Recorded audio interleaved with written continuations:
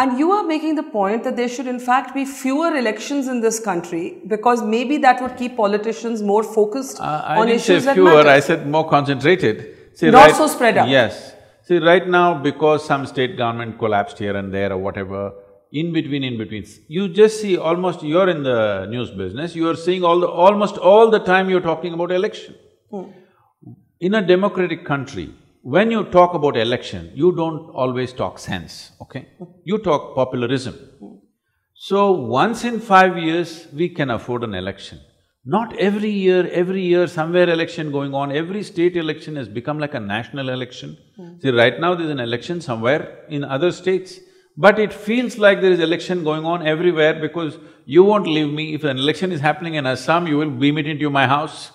So I think election is happening right here. All the time, this kind of populistic statements are being made. What needs to be actually done cannot be done.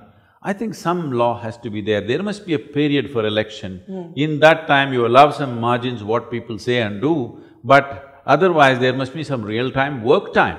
So reduce the number or the spread out? The spread should go. It should completely go if you ask me.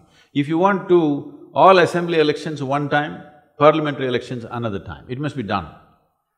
People will protest because there are many political issues, I know, but political issues are always there.